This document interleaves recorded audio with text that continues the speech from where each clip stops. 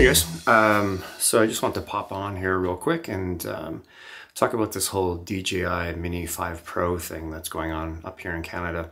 I'm sure by now everyone knows that the DJI Mini 5 Pro is not being marketed as a mini drone, but a lot of people are still saying just fly it like a mini drone. And there's lots of Facebook groups around.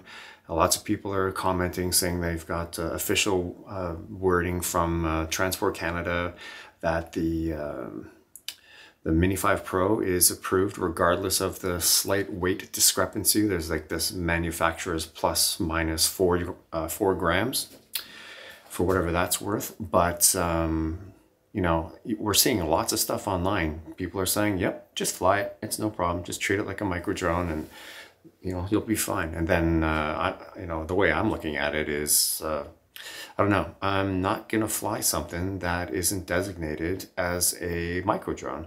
So I reached out to somebody on Facebook, and they've decided that they'll come on the channel here and tell me what Transport Canada really says. So let's jump over to our guest, and we'll finally get to the bottom of this and know if we should or should not fly the Mini 5 as a micro drone. So anyways, hey, thanks for joining us. I'm glad that you were able to come on the channel, and you know, hopefully we can just, you know, shed light on this situation and just once and for all get it straightened away. Sounds good. So why don't you tell us about yourself and how you represent Transport Canada? Sure.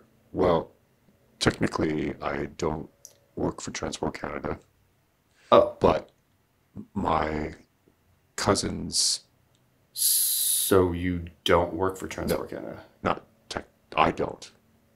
Oh, okay. Well, I saw your Facebook post, and you said that, you know, regardless of the plus or minus 4 grams, just fly it because Transport Canada doesn't care. That's true. But that's my cousin's husband's uncle said that. I see. He works for Transport Canada. Okay. So Yeah, your husband's uncle. Your cousin's husband's uncle works for okay. And he said that he thought the plus or minus 4 was fine. But that's not an official statement from Transport Canada then. He works for Transport Canada, sort of, I think, on contract. I don't really know, but he knows about this stuff. Okay. Yeah. Gotcha. So that's, you know, I do a lot of research, and people count on me for this stuff. Okay, but Yeah. So it's right. So like I find stuff out, and then I post it on Facebook, and people like it. And that okay, well, thanks for coming on the channel, and well, thanks for clearing everything up for us. Okay. All right. Thanks. Whew. Okay, so that did not go as planned. It's almost like we shouldn't trust social media to get official statements from government organizations.